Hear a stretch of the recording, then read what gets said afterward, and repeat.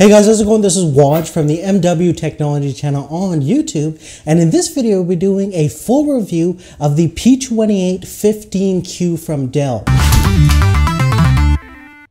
Now, if you haven't heard of this product, this is one of the first 4K displays from a big reputable company that makes a lot of popular monitors. Certainly Dell is one of the biggest ones out there at an affordable price. And the big thing, this is the Ultra HD standard or 4K standard of monitors that you're going to be seeing in the next couple of months and years. Now, obviously one of the biggest highlights of the product is its price tag, which is fairly affordable for most people who are interested in getting a higher end displays. Now, there are some huge disadvantages to the display if you're used to a 1080p display, and we'll definitely talk about some of those disadvantages, as there are some huge advantages to having this Ultra HD resolution when we talk about some of the capabilities you have with having a monitor or display that has this massive resolution of almost 4,000 pixels wide.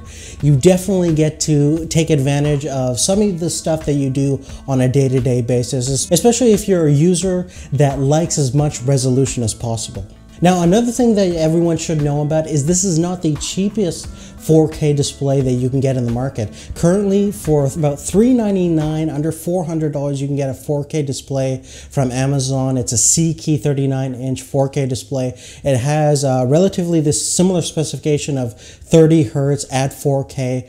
Although you're getting obviously a unknown kind of brand, the reputation of C-Key it doesn't even compare to what Dell has done in the past. And I'm sure the color accuracy and overall build quality and conveniences that you get out of this particular 4K display is certainly better. Okay, so the first thing that we're going to talk about is the specifications of the P2815Q. Now, this monitor is the cheaper version to the Ultra Sharp series that they have available right now. That monitor is, I believe, a 24-inch. This is a 28-inch monitor with a native resolution of 3840 by 2160. And that's a pretty standard resolution for 4K at 16 by 9 aspect ratio. It is a TN panel, so unfortunately it has no in-plane switching capabilities, no IPS technology in there, so it's limited in terms of the angles, but you can view it at around 160 to about 170 degrees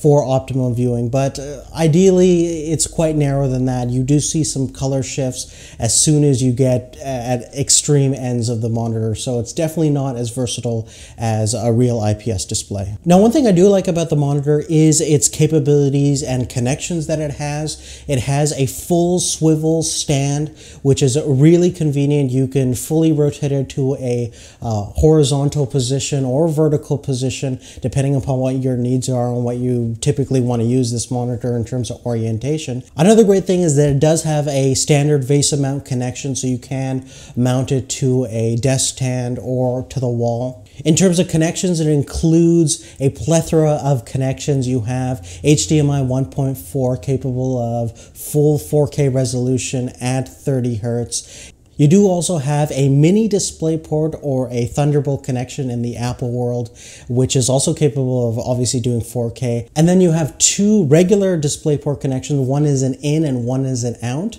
And the other cool thing is that it does have a 4 USB 3.0 hub built into the monitor, and you can hook up your downlink cable to get full USB 3.0 speeds. So very convenient and fully featured in terms of most things. You do also have an option to hook up their soundbar to the monitor, so if you want to use the soundbar that they want you to kind of pair this monitor, you can as well, but you obviously can use any speakers. Okay, so let's see how the P2815Q compares against a very similarly spec'd Dell monitor. This is my own E2414H, which is a TN panel like the 28-inch, but it is 1920 by 1080 at 24 inches.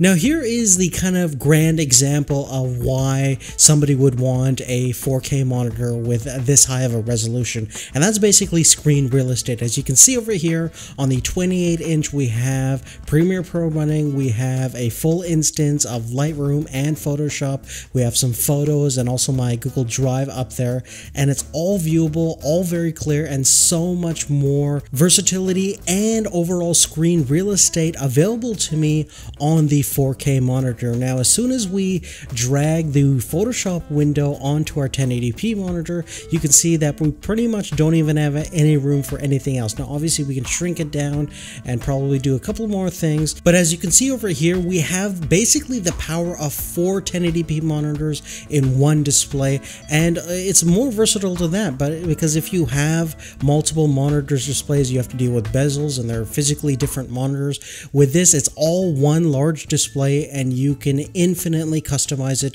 to your preferences. Now, obviously, with this particular Dell 4K monitor, you only have 30 Hz at that 4K resolution. Our 24-inch 1080p is running at 60 Hz. Now, we can't see that difference on camera because we are shooting the video at 30 frames per second, but you really have to be here in real life to look at these two monitors in terms of how they deal with motion and cursor movements to kind of get a good feel of 30 Hz versus 60 Hz. Obviously, the 60 Hz is better. It's much more smoother.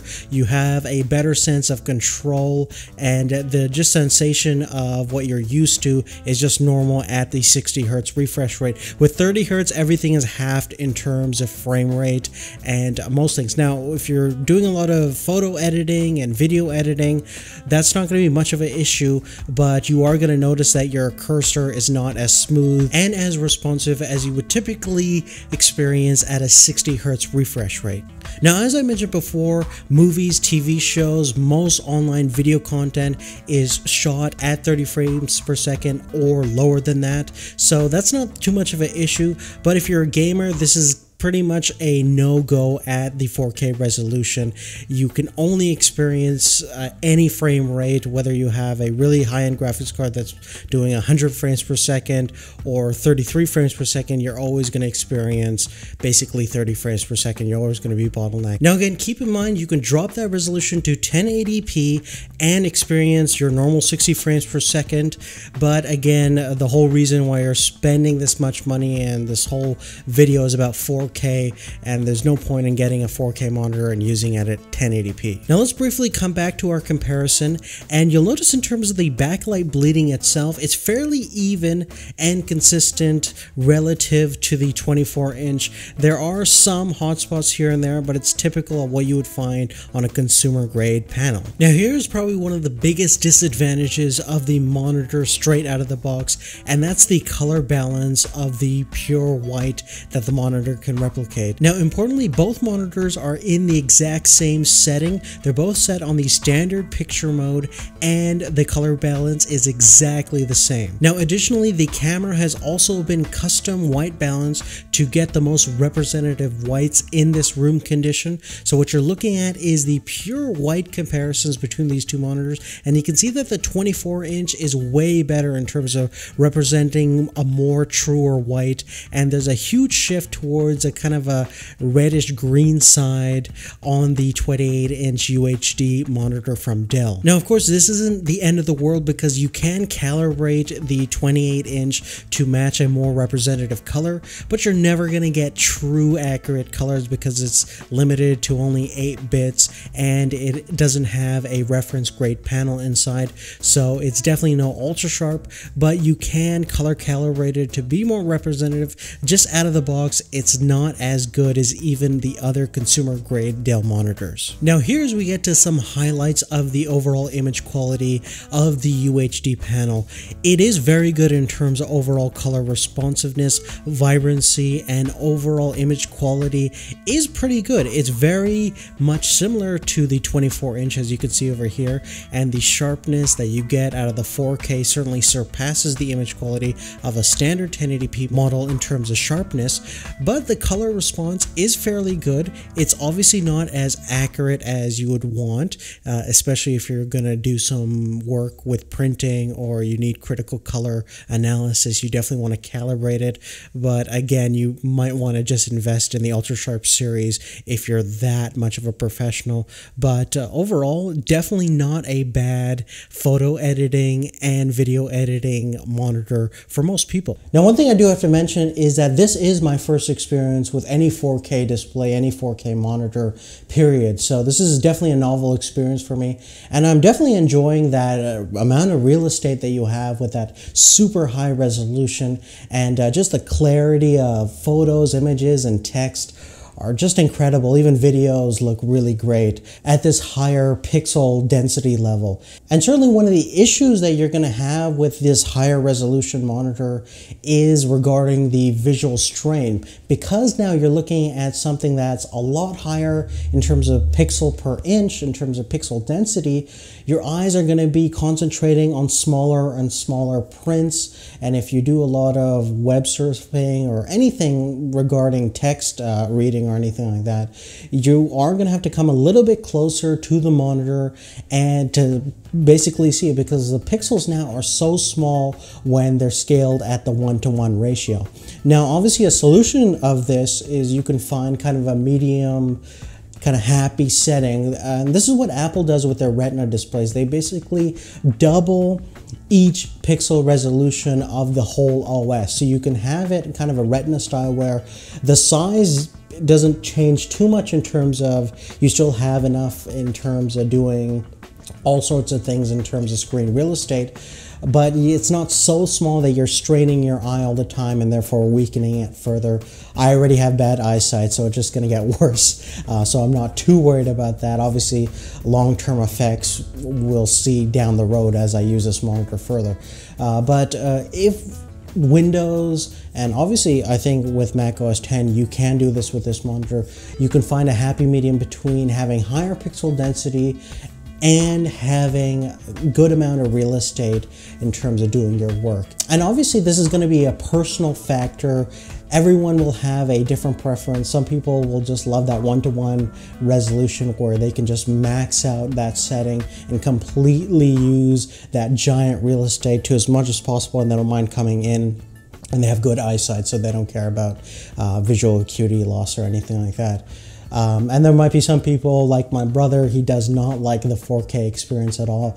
He would rather prefer the 1080p experience because it's easier to read and the text isn't so tiny. Now, one of the last things that we're going to talk about is where does this monitor kind of fit in into the ecosystem of 4K? Well, it's kind of hard to pin it down because on one end, it's certainly not the cheapest. Again, the $400 C key offers a lot of the different aspects of this monitor in terms of 30 Hertz and the full 4K resolution at a very competitive price tag, better than what Dell can offer even at this pretty competitive price tag. And yet it's so significantly more affordable than even Dell's Ultra Sharp series, which is going for way over $3,000.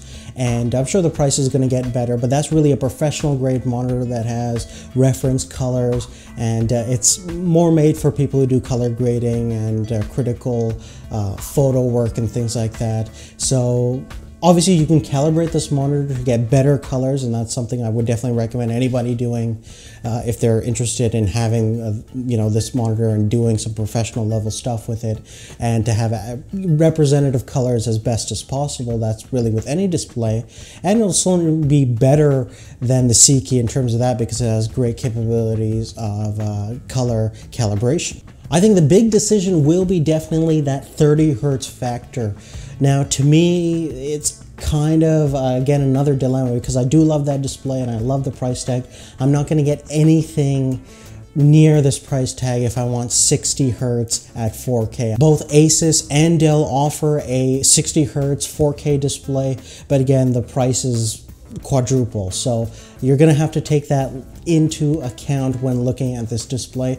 Now, on a day-to-day basis, I think you're definitely going to have to try it out and see for yourself. The video does not make it justice because, again, we're shooting this at 30 frames per second, so you're not going to see that. Even if I shot it at higher frames per second, it's not a good representative test. You really have to see it in real life. For my personal account, though, I do say that I can live with it. I'm a casual gamer, and if I really need to game, I'll just do it on a different display that has 60 hertz. And the cool thing about this display is you can bump it down to 1080p and have 60 hertz. So that's not a big issue, and there's lots of 27-inch monitors that have 1080p resolution. So it is pretty versatile, but the C key can also do that too, and it's a lot cheaper, but you get the brand and you get the better color and build quality and conveniences. But on that, guys, I hope I give you a good understanding of how this thing is in terms of performance and usability. I do have to say that this P2815Q monitor definitely has a lot going for it. Obviously, down the road, this is definitely a generational product. Next year, we will have something that's probably cheaper and can do 60 hertz at 4K. So many of you might probably just want to wait until the technology gets cheaper and get people who have extra money to burn to get these monitors so the price can come down. But the price is coming down for sure. A lot of people are going to be getting these displays. 30 hertz is not the end of the world. It is flexible. You can get different resolutions at 1080p to do 60 hertz if you need to play games or whatever. But if you're doing most things for kind of prosumer level, I think this is definitely passable and certainly a great experience. And when you live in the world of 4K, it's hard to go back to 1920 by 1080. But on that, guys, if you have any questions about anything I talked about in this video, please leave that on a comment down below. If you like this video, please give us a thumbs up and subscribe to our channel, Majid Sayed 2. We'll see you later. Take care. The P2815Q. Now, what's special about this monitor is it's very consumer-friendly price. It's very affordable.